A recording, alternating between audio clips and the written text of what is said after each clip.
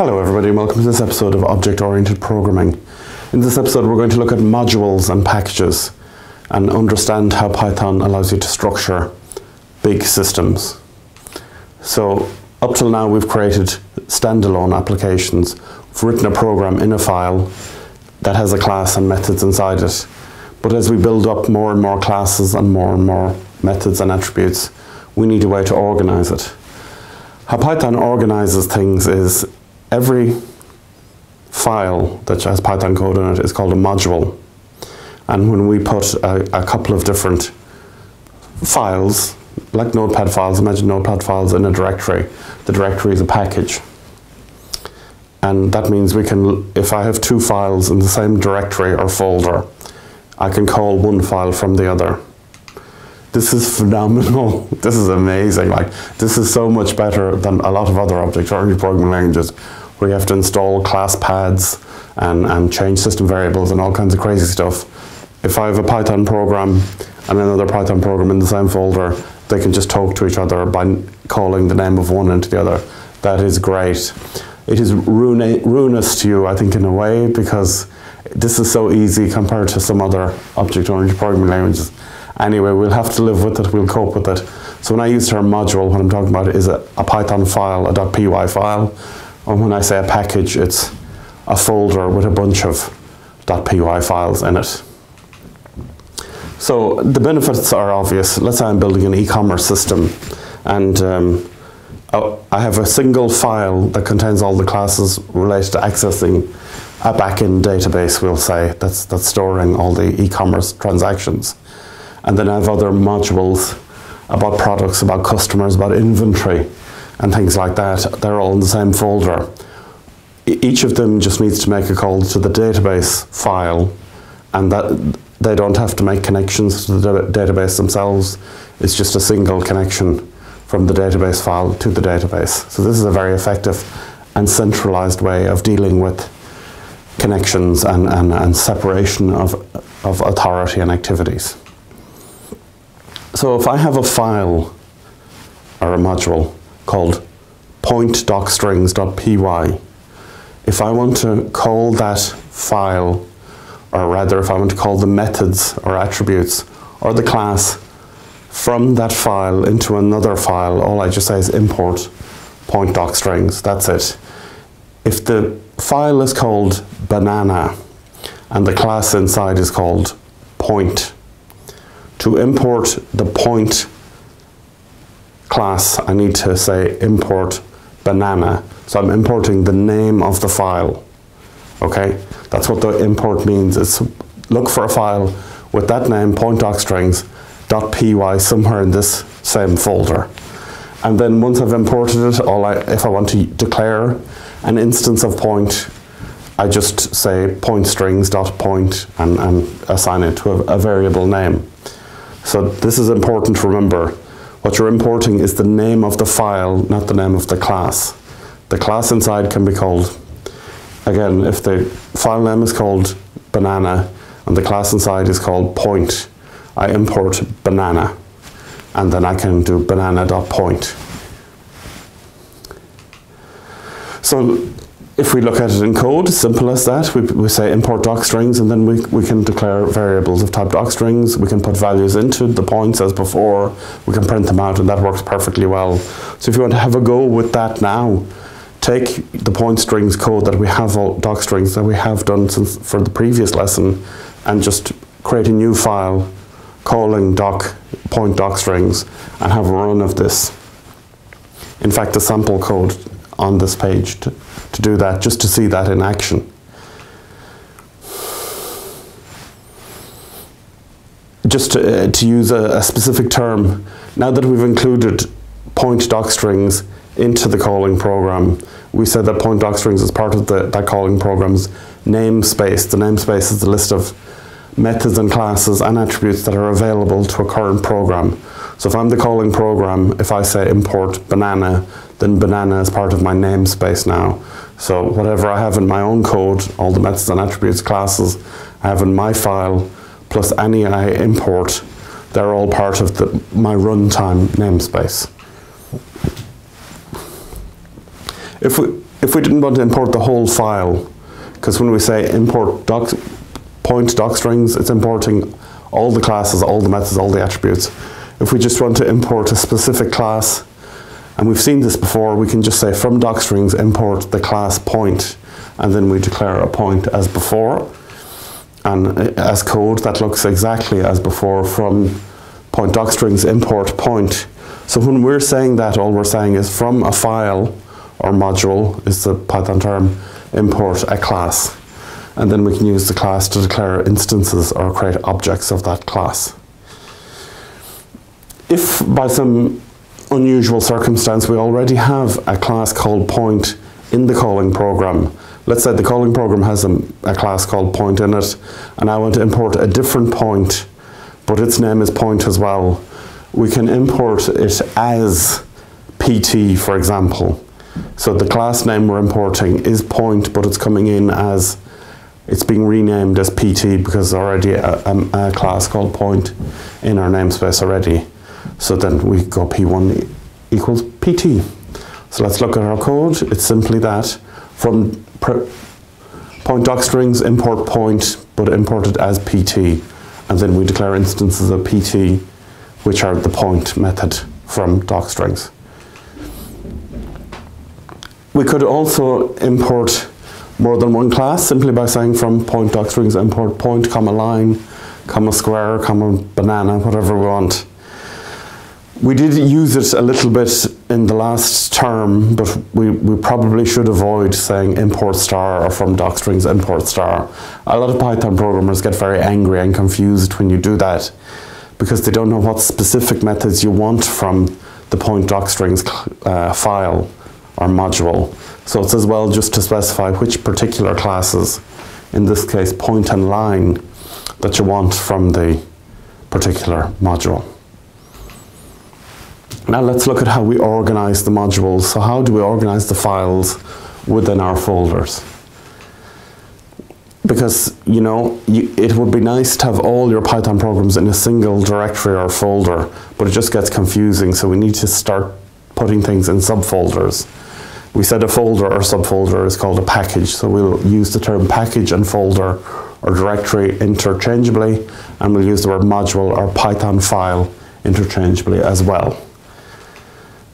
So let's say we have a folder called parent directory, and in that it's got a Python program called main.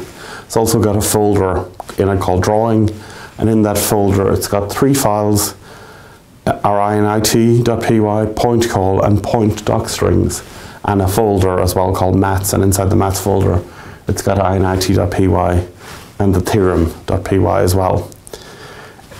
In Python, when you're creating packages or subfolders, you always put an init.py file in each subfolder. We'll talk about that in a second. Yeah, absolutely. So the init.py lets you do stuff. There they are. So this is it. Same thing again. We've got drawing and main in the top directory, and then in parent directory drawing we've got two regular Python programs, and then init, and then a subfolder called maths, and in the maths one we have theorem and an init file. For the moment, let's leave the init double underscores empty, and let's look at how we bring in packages. We've looked at one way, which we'd call an absolute import, and we'll look at a relative import. Absolute imports are how we've been doing them up till now. So what it means is we specify exactly where we're getting a file from. If we can say import a particular class by saying import drawing.pointCall, or from drawing.pointCall import point, or from drawing import pointCall. We'll remember that drawing is the name of the folder, and then one of the files in that folder is pointCall. So the folder is drawing, that's the package, and pointCall is a file in that folder called a module. And we can import classes from each file. Hey, just like that. So drawing is the package or folder, pointCall is the module or file, and then point is a class that we're importing from a specific file in a specific folder. That's an absolute, that assumes that the file I've written the code in is in a folder, that drawing is one of the subfolders directly underneath it. We can say, we can mess that around a bit by using relative naming. So what relative naming means is if I put in a dot in front of a package name, I'm saying it's in the current directory. If I put in dot dot, it means it's in the previous directory.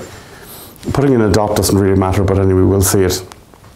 So if we have our file structure again, and I'm in the file point call, and I'm talking to the file point docstrings, then all I need to do, I can say from either dot point docstrings, or I don't need to put the dot in, I can put it in or not, it doesn't matter because they're in the same folder.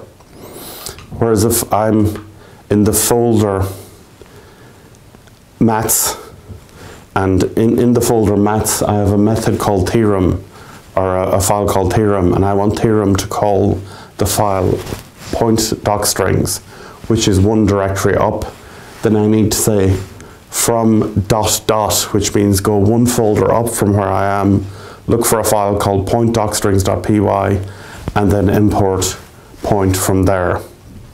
So I hope that's clear. There is one thing we can use init.py for. We said leave it blank for the moment, but if I'm in a particular folder and I want to ask, well, if I want to ask for a specific class from a particular module, I can use init.py to do it. So if we're, let's say, we want to get the point class from the file or module called point strings, point docstrings. If we're in the main directory, we say import drawing.point.docstrings.point.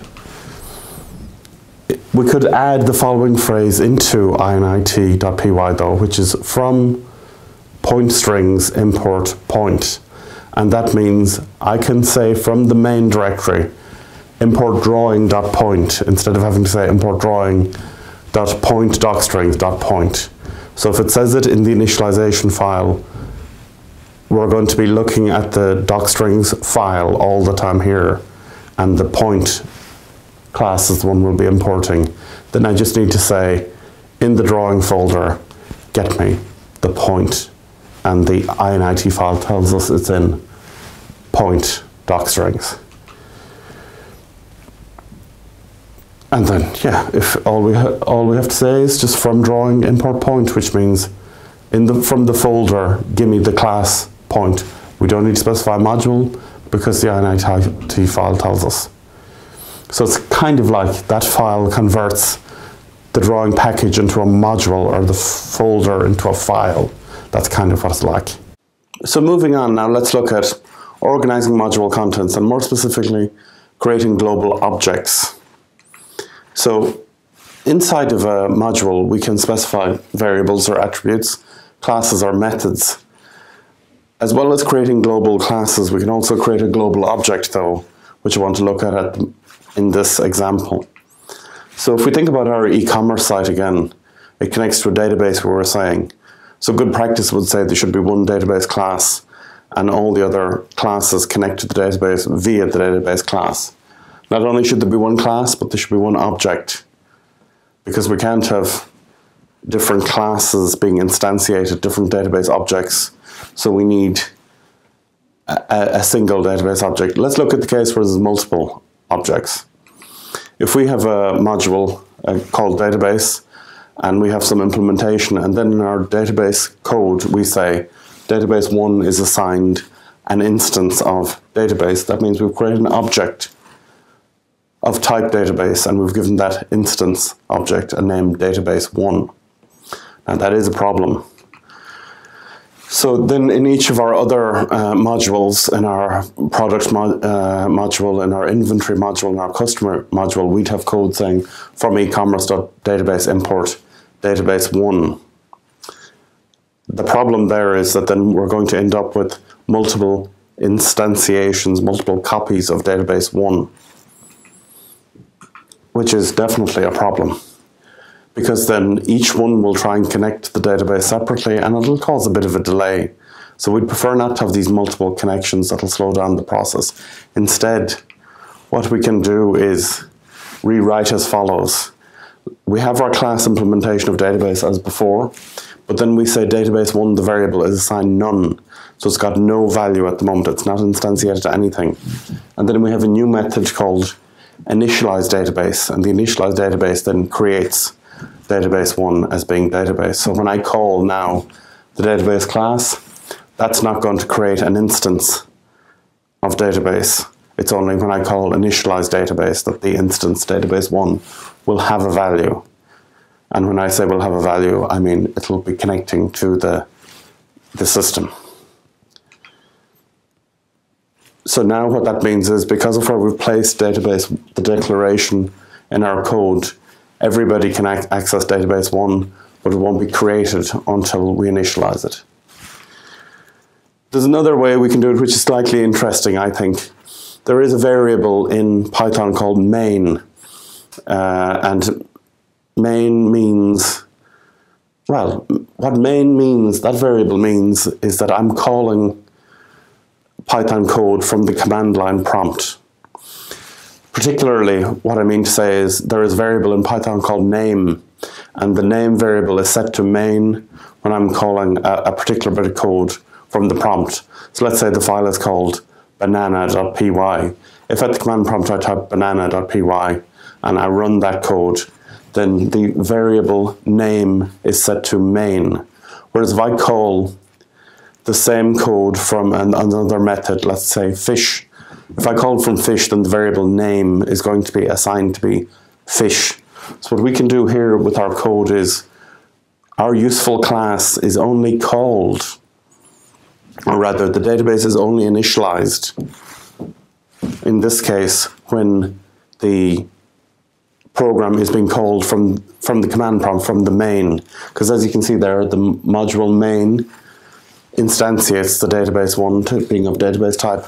So if I'm not being called from the command line, it's not going to create an instance of database for me. But if I am being called from the command line, this is really excellent and a really interesting way of instantiating a database connection. So in other words, we're only going to have one instance of database. One other comment I think that's worth making. Until now we've kind of assumed that methods and attributes are within a class, but we can also have a class within a method. Here's an example as follows. If we look at this code, it's called format string, and this is a method format string, and it takes in two parameters. It takes in a string and how we're going to format it. So our formatting could be to change the font, to make it bigger, to make it smaller, to capitalize all the letters, to just capitalize the first letter, to put everything in lowercase, to make it italics, to make it bold. So we take in two commands, a message, something like hello world, and then what formatting do we want on it. As we can see, we've defaulted the formatter to none. That is to say, there's no formatting specified if this program is called. So if I say format string, inverted commas, banana, inverted commas, close bracket, with no formatter, then the formatter will be assigned to none.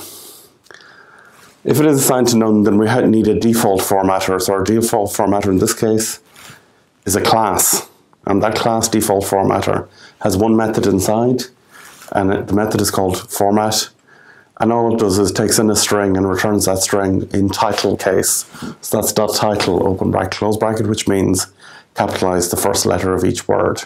All right, so what have we got? We've got a method called format string. It takes in two parameters, the string, hello world, and how we want to format it. And then we've got a class inside called default formatter, which will just, the default formatter simply sets it to title case. Now, our second bit of the code is, it just says that if there is no formatter coming in, if I don't specify how to format the code, create an instance of formatter using the class default formatter, which we know will just title case everything, and then return that string capitalized with each letter. So if I call this program as follows, if I say hello string is hello world, how are you today? And then I print out my input string, and then I print out my output string by saying format this string. I'm only passing in one parameter, which is hello world, how are you today, which is hello string. I don't say what formatter I'm sending in. So we know if there's no formatter, it creates a class called formatter of type default formatter, and lo and behold, the default formatter will set the first letter of each word to caps. So for example, the input will come out as hello world, how are you today, and then the output will simply be the same string but capitalized. Because we didn't specify a formatter, it just capitalizes the first letter. If we had put in, if we had said format string hello string comma bold, the text will come out as bold. If we said format string hello string comma italics, it will come out as italics. Because we haven't specified what comes after the hello string, we just title case it. And that's a text explanation of that. So that's exactly it. It's defaulted to title case. So that was modules and packages. Thanks very much. We'll see you in the next episode.